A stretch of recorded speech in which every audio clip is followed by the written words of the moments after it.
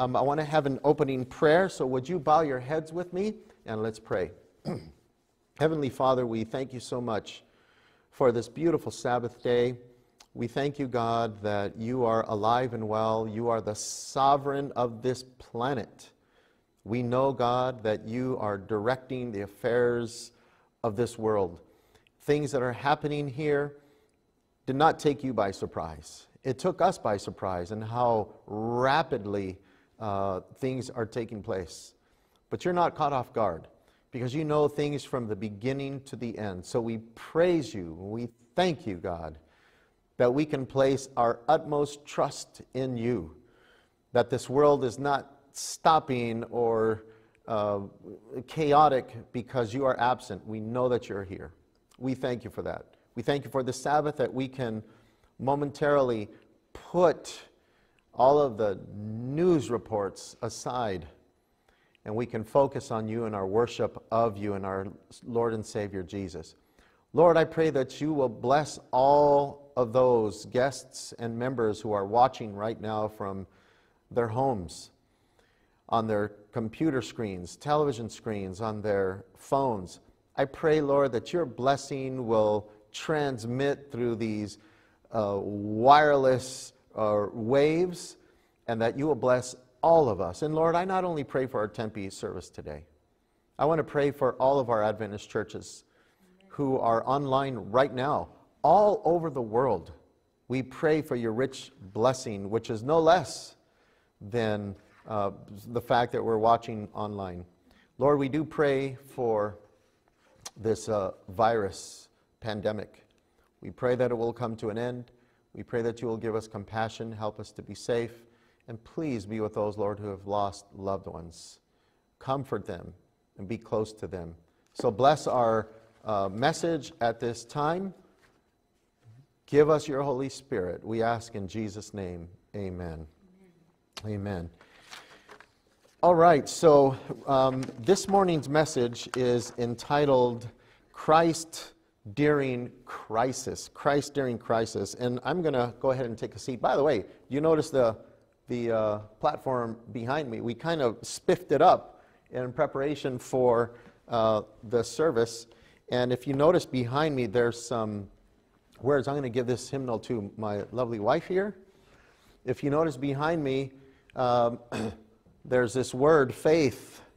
And so keep that in mind during all of this. And of course, over here, it is well with my soul. Amen. I hope it is well with your soul. It is well with my soul. And we are going to continue to celebrate our Lord's love and guidance and providence and his provisions every single day, no matter what happens. Christ during crisis. I want to share just a very quick experience with you. Some of you have heard this, some of you have not heard this. Years ago, my wife and I had foster children. Some of you may have foster children, so we identify with those of you who have foster children. Years ago, we had foster children, and we were living in a very small apartment at the time, and the state, the social worker, had accepted our limited living conditions. We had 3 girls plus our own son, and this was in California. Well, the rules state that certain genders and a limited amount of children per room, we just could not abide to those rules, and she knew that because we lived in a small apartment. And so it came a point where our lease was going to end, and we were looking for a house, a bigger place to live, in an attempt to comply with the California state laws in regards to foster children. You know, only 2 max can be in a bedroom. You can't mix a male and a female, that type of thing. And so we didn't renew our lease, and for months ahead of time, we were looking for a home. We were looking and looking and looking. We asked church members to help us. Some church members, in fact, offered to open their home to us, but that just wouldn't work out. It wouldn't abide by the state regulations. So we kept on looking left and right in newspapers, and I think I purchased a list of homes available and then made calls left and right. Nothing was happening. absolutely running into a dead end all the time. The day came when we had to move from the apartment. We couldn't renew the lease. It had been rented already. The day came that we had to move out. So I picked up a U-Haul and had a couple of the youth from our church help me load up furniture. And as you know, back then we had landlines. I know landlines still exist, of course, but one of the last things you do when you move from one place to another is you disconnect your phone. That's the very last thing you do, is you disconnect your phone. And so the living room was empty, things were empty, and we were loading up the U-Haul. The phone was still on, and we did not know where we were going. We had tried everything we could. We had prayed, and we tried everything we could. Members helping us and making calls and leaving messages, etc., etc. Nothing. And I'm leaving out some details, so you might be thinking, well, did you try this? Probably. I'm just trying to cut short my testimony here. We tried everything. We literally did not know where we were going, but we had to load up. And all of a sudden, the phone call came. The phone call. The phone rings and I answer it. And he says, are you so-and-so? Yes, I am. Are you still interested in the house? I said, well, which house is this? He described the location of the house. I could not remember leaving a message for this gentleman. I couldn't remember this house. I did not remember.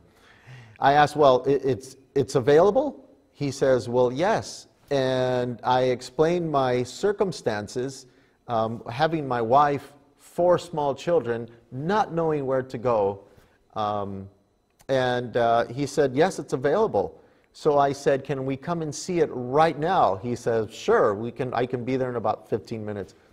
So we drove about 15, 20 minutes, less than that, and we looked at this home, and it was the perfect home. Now, mind you, before that phone call, a couple of weeks and weeks leading up to that day when we had to move, we were stressing out. We were stressing out. I remember parking in a parking lot someplace, and we just didn't know what to do. And my wife started crying, and we just held hands and we started to pray, God, please help us. This was some time before. So we go to the house. This house had the number of bedrooms we needed. This house had a garage I desperately wanted. Because the apartment where we were, I had my home office in my garage. No heating, no air conditioning, so it was horrible. The house was beautiful. It lay in the middle of 68 acres of walnut and almond trees. Beautiful, beautiful. I explained the situation to this gentleman that was there, and he said, you know what, forget the credit check. Just give me a check for the first month's rent and you guys are good to go. And he gave me the keys. We are just praising the Lord. And this is what happened. This is how Jesus provides for us. What he said was that he came home from a big event and he called all of the people that had left messages. We were the last on the list, about number 10. Nobody answered the phone except me. Nobody answered the phone except me. And that's how we got this home. And then later, he tells us he was managing the property for these out-of-state owners.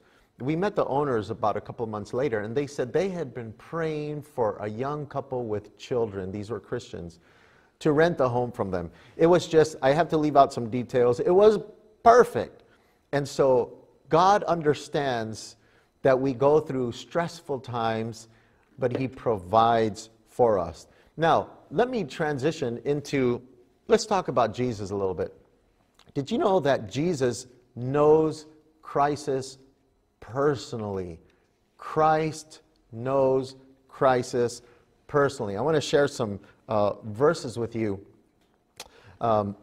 He himself experienced circumstances that were very, very stressful. So let me give you a few examples. In Luke chapter 4, verses 28 and 29, you can write this down at home and then look up the references, look up the passages later.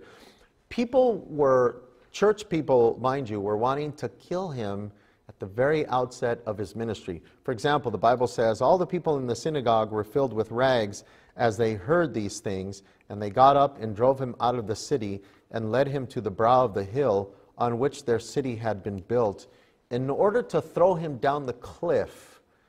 So I don't know if people have ever, after your life, and wanted to, rub you out, but that could cause a certain amount of stress and anxiety. But this is what happened to Jesus. Also, the strong attacks of Satan upon Jesus at his weakest moment. At his weakest moment. The temptations when Jesus was alone. In fact, if you think about it, Jesus was alone. If Jesus would have succumbed to these temptations, nobody would have found out, at least immediately. He was all alone. But Jesus maintained his integrity.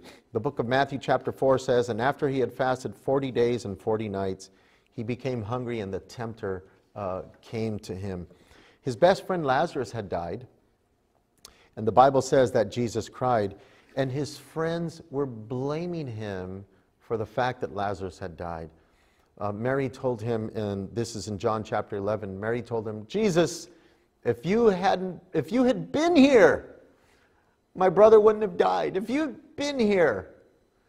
And so they're laying on all of the, trying to put a guilt trip on Jesus himself. And this coming from his best friends that lived in Bethany. I would say that Jesus knows that type of crisis personally. The religious leaders were plotting to kill Jesus when he resurrected Lazarus from the dead. And this was a foolproof evidence that Jesus was the Messiah, and so they wanted to get rid of him. And the Bible actually says this in John 11, verse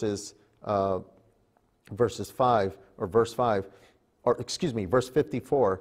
Therefore, Jesus no longer continued to walk publicly among the Jews, but went away from there to the country near the wilderness. And so when Jesus got word that, hey, they're after you, they want to kill you, Jesus left. He had to stop his ministry in that particular locale. Just a couple more examples. Jesus' last week, he experienced torture, and more troubling was the fact that his disciples abandoned him. In Mark 14:50, the Bible says, and they all left him and fled. And of course, Jesus tasted death for everybody on the cross. He became sin, even though he did not know sin through experience or through deeds. In fact, he was so much in agony of spirit and heart that he looks up towards heaven and he says, God, why have you forsaken me? That was probably, and of course before that in the Garden of Gethsemane, him actually sweating blood. That was an actual real medical phenomenon that happens very rarely. But Jesus knows crisis personally. He knows by experience the trials and temptations of humanity. So let me give you two lessons of all of this that I have just shared with you. Lesson number one, Jesus is seasoned in troubles. Jesus is seasoned in troubles. Some may say, well, how can Jesus know what I'm going through? How can he possibly know? Or doesn't God know what it's like to, etc., etc.? Jesus is seasoned in troubles. He knows what it is like to live through crisis. In fact, the stress points that he experienced, the temptations, the hardships, surpass anything, I believe, by far that we will go through in this life. The attacks and the pointing of the finger and the abandonment and the misunderstanding and the hard hearts that he had to deal with, and of course the persecutions. Nobody has ever experienced this duress and stress and just suffering that our Lord Jesus has. He was the center of attacks like no other being has ever been in the history of mankind. I strongly believe this. So lesson number one, Jesus is seasoned in troubles. Lesson number two, Jesus is the Savior of troubles. Jesus is Savior of troubles. That's number two. Now, this doesn't necessarily mean all the time that Jesus will save you out of troubles, because we all have them, don't we? I know, if I can see you right now, I know you're nodding your head. We all have those troubles. The best of the best in the Bible experience troubles, persecution, disappointments, moments of failure. They've all experienced that. So lesson number 2, Jesus is the Savior of troubles. I love this promise in Hebrews chapter 4, verses 15 and 16. For we do not have a high priest who cannot sympathize with our weaknesses, but one who has been tempted in all things as we are, yet without sin. Therefore, let us draw near with confidence to the throne of grace. Don't you love that? We can come to the throne of grace with confidence so that we may receive mercy and find grace to help in time of need. It doesn't say in time of ease, it says in time of need. We will all experience those times of need, and we can come to Jesus with confidence. So troubles may come our way, such as this coronavirus, and all the unrest and disturbance that it is leaving in its wake, such as death, obviously, financial hardships, physical disconnection from each other, toilet paper shortages, empty streets, empty pews. Welcome to the new normal. This is our new normal for the time. But Jesus is Savior of troubles. Now, I just shared a few words with you with that, but let me go into that a little bit further, because what does that actually mean? Jesus is Savior of our troubles. Well, let me share with you what it does not mean first, and then I'll share with you what it does mean. This is what it doesn't mean. That Jesus will save you when you are a troublemaker. When you're a troublemaker, either self-inflicted nonsense or when you spread strife and suffering towards others. Now, I get it. Jesus is merciful even when we do cause troubles, and bring them in by our own actions and foolishness into our own lives, and then others are affected. And then we ask Jesus to forgive us of our sins. I understand that, Jesus. But what I'm talking about is if we are troublemakers, I don't believe that we can automatically, by default, expect Jesus to bless and guide us and flood us with the light of His love when we're purposefully being troublemakers. So that's what I mean, and I think we'll all agree with that. So that's what it doesn't mean. It also doesn't mean that we can anticipate Jesus to save us, but we lay dormant and inactive and inoperative. So what do I mean by that? Well, let me give you an example. Moses' mom asked God for help, but what did she do? She weaved a basket together, or at least she got an old laundry basket and she put baby Moses in there, and she did something about it. She just didn't sit on her hands and wait for God to do something without her action or in the midst of her inactivity. The Israelite army asked God for help, but they had to march Jericho around for a whole week. David asked for help, but he had to go and confront Goliath face to face. In fact, the Bible says that he ran to Goliath. So, faith in Christ, faith in God has meat and bones to it. It is a pragmatic faith that is demonstrated by works, not foolish or presumptuous idleness. In fact, James chapter 2, verse 22 says that faith is perfected or completed by our works. So this is what Jesus saving us from our troubles, this is what it doesn't mean. Here's what it does mean. That Jesus is strong to give us a sense and presence of hope, of peace, of perspective, of keeping our marbles when trials hit.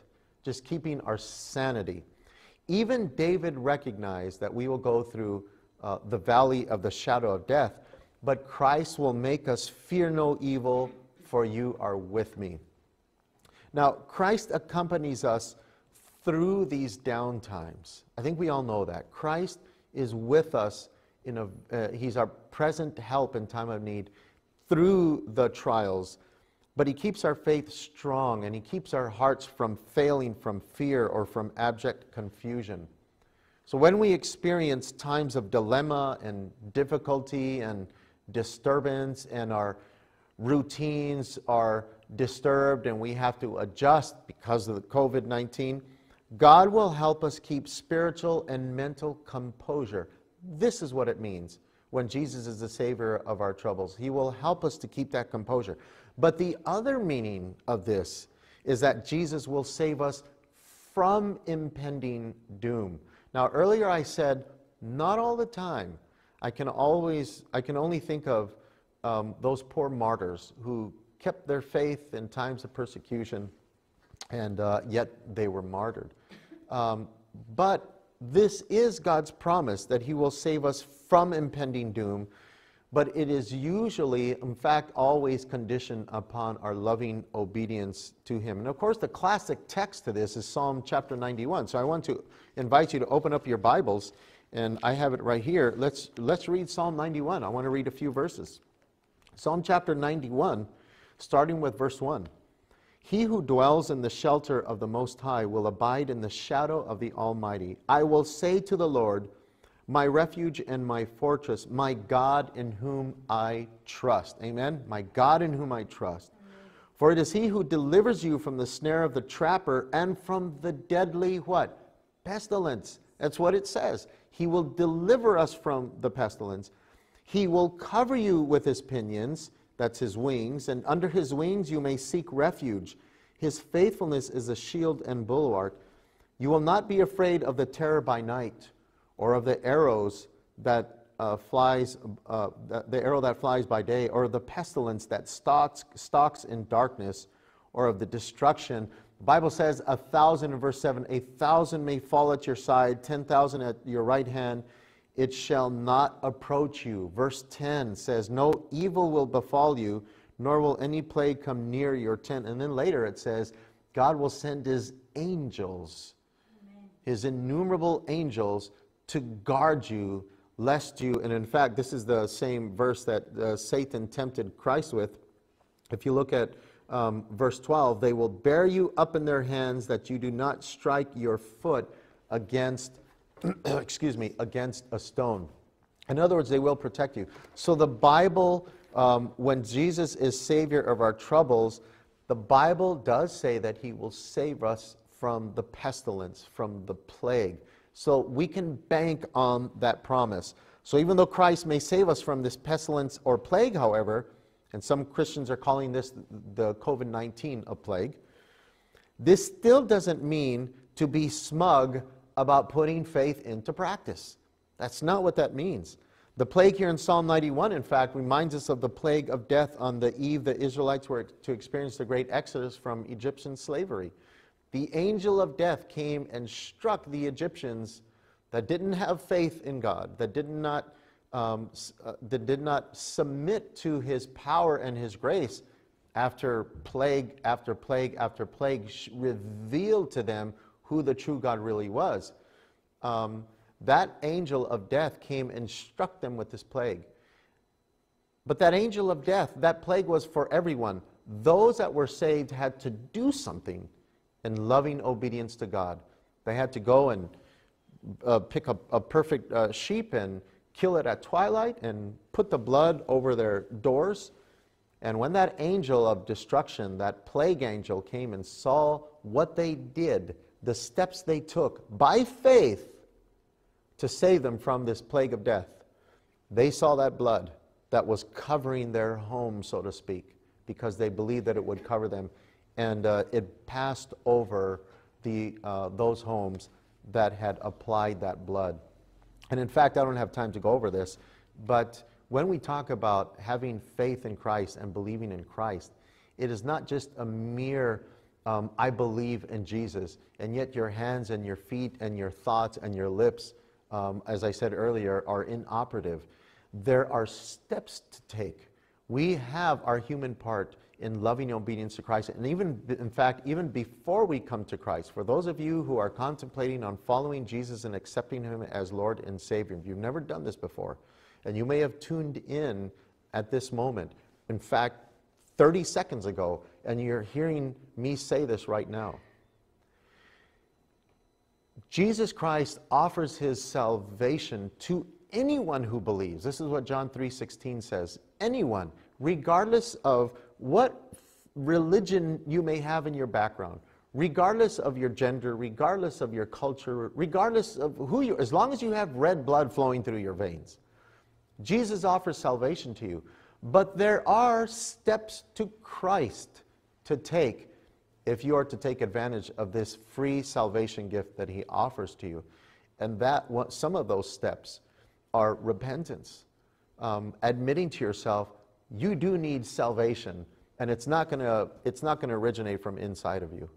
There is repentance to do, and there is an act of faith. There is a step of faith that you need to take to come to Christ, and that is believing.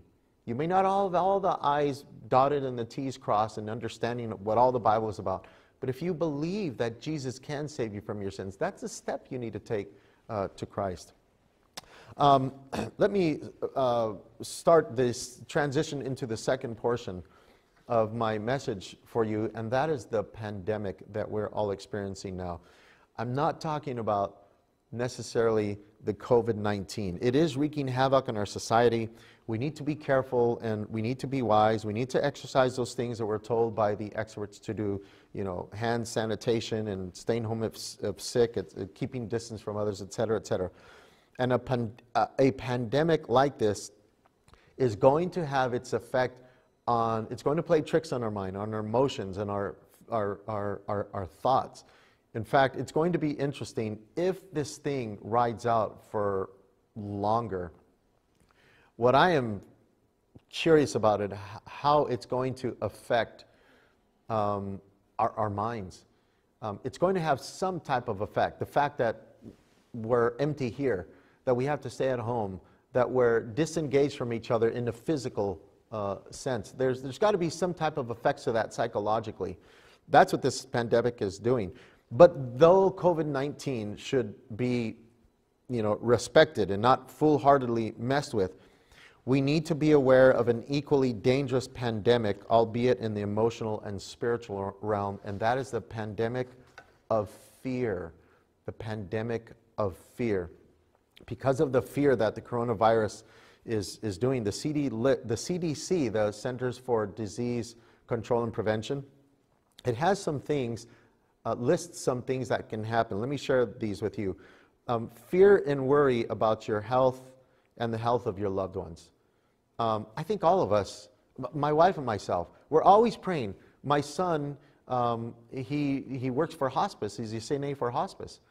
And so those who are ministering to others, caregivers, they can be exposed to this virus. That is going to cause a certain amount of stress.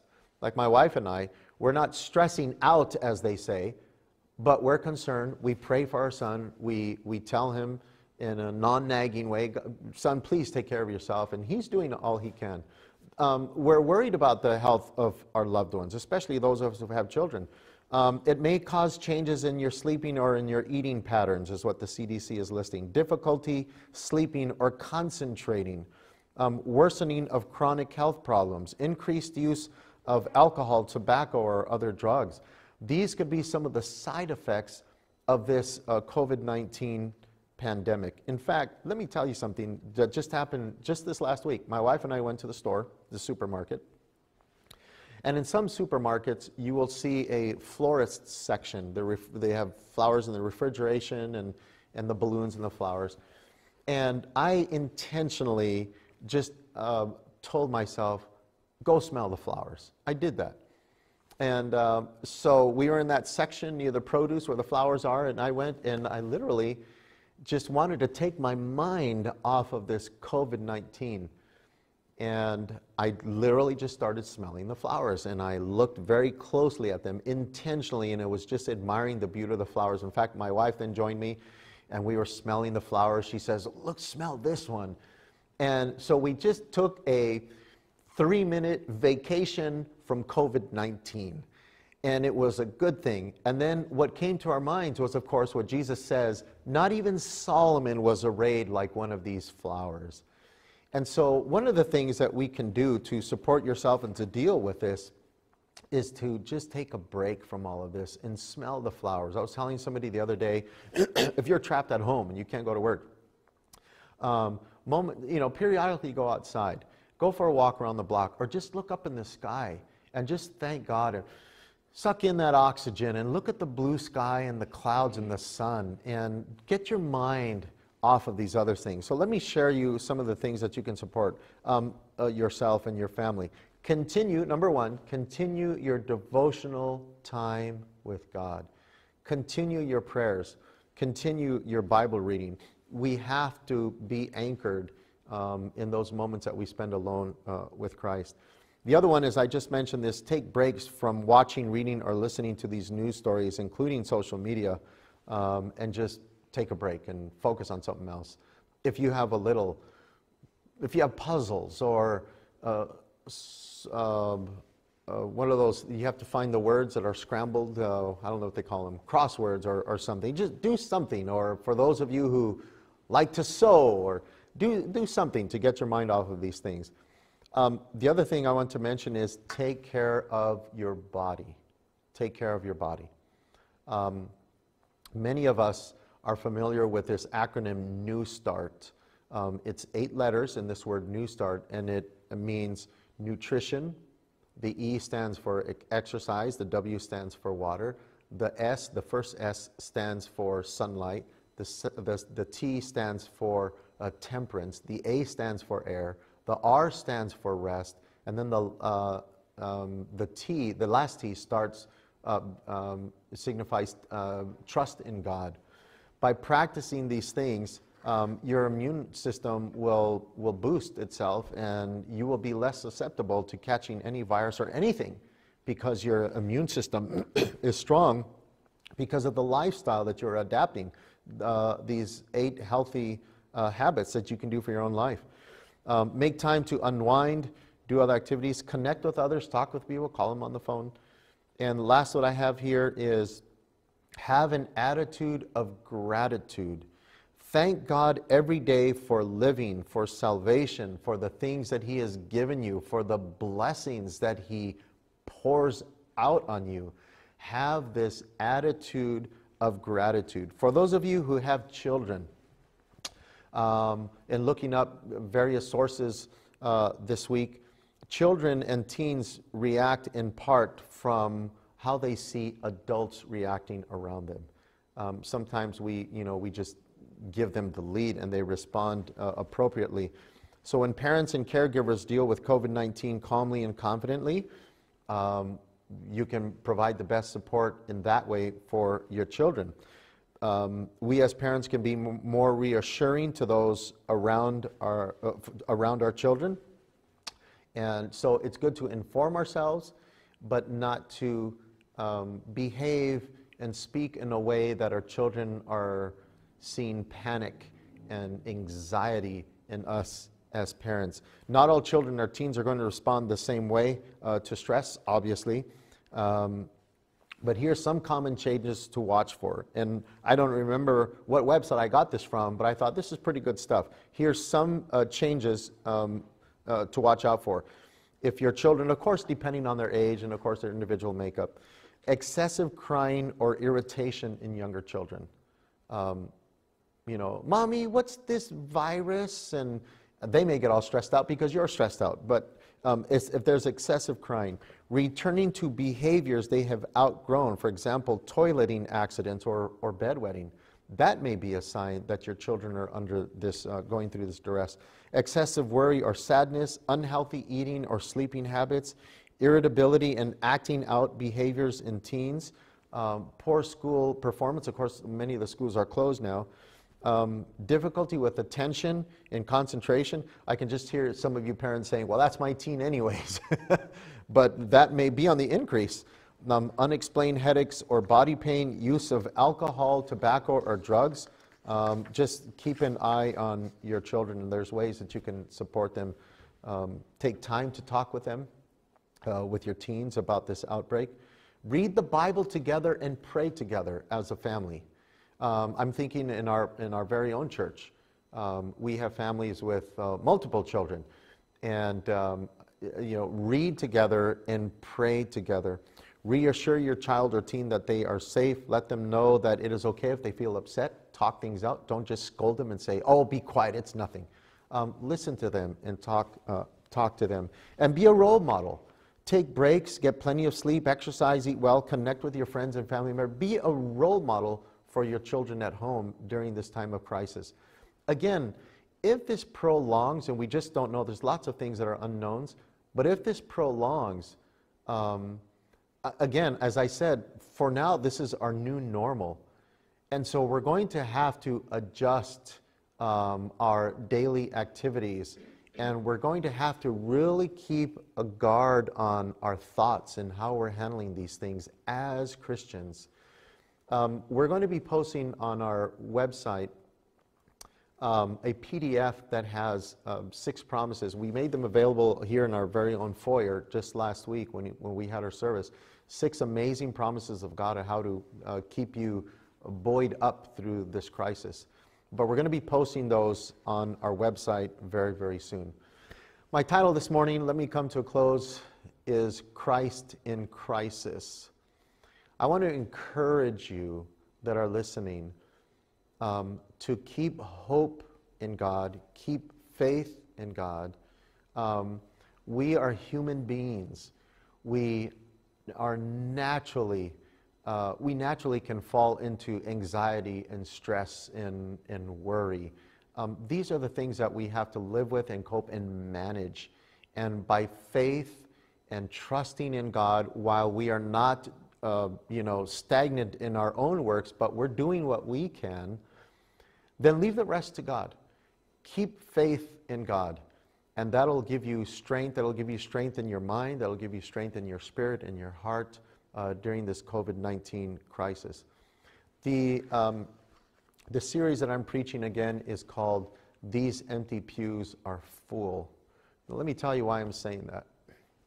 There's only 3 people besides our camera guys. There's only 3 people in the sanctuary right now. But if, as believers, as Christians, as those who love the Lord with all of our hearts, and we're praying and depending on Jesus and during these times, you're actually filling yourself up. We're praying for the Holy Spirit every day. And even though I'm preaching to empty pews, I know you're out there. I know you're listening to me. I know that you can be full of God's grace, full of His presence, full of the peace that He gives to us, even a peace that surpasses all understanding, Philippians chapter 4 tells us. If we give all of our anxieties, and if we unload and vent on our Lord Jesus Christ, in faith and in trust, He will put that peace in our hearts that the world cannot give you, but that only Jesus can give you. And in that sense, even though you're here and the pew is empty, where you usually sit, you can be full of His grace and His presence. Amen. So I invite you to always trust in Him. Let's have a word of prayer. Lord Jesus, we thank You so very much for being the Christ in this crisis. We pray, God, and I pray for everyone who is watching and listening to me right now, that You will grace them with Your loving and powerful presence, that You will provide for our needs when there's lots of shelves that are empty in the grocery stores, that You will provide for our needs. And not only that, Lord, but we know from Your word that those of us who have plenty, we are obligated to share with those who have less. This is our privilege, to be generous and benevolent with the goods that we have. So give us a compassionate heart. We not only want to pray for others in need, but if we can help supply those needs, Lord, then by Your grace we want to take action. Lord Jesus, no matter if a church is full or empty, as many of our churches worldwide, we know, Jesus, that nothing can keep You from ministering to us, for providing for us, for giving us power and direction and guidance. We thank You for this, Jesus. Continue to be the Christ in this crisis for us. For we ask these things in the mighty name of Jesus. Amen. Amen. Well, may God bless you and keep you, and we'll see you on Tuesday night. If you go to our website, tempeadventist.com, under the announcement section, click on that Tuesday and Friday subtitle, and it'll give you instructions on how to Zoom. I'll be just right from my own home, and so we'll see you on Zoom Tuesday at 7 o'clock, and then Friday at 7 o'clock, same time, And then, of course, next Sabbath for our online streaming like we're doing this morning. God bless you and have a happy Sabbath.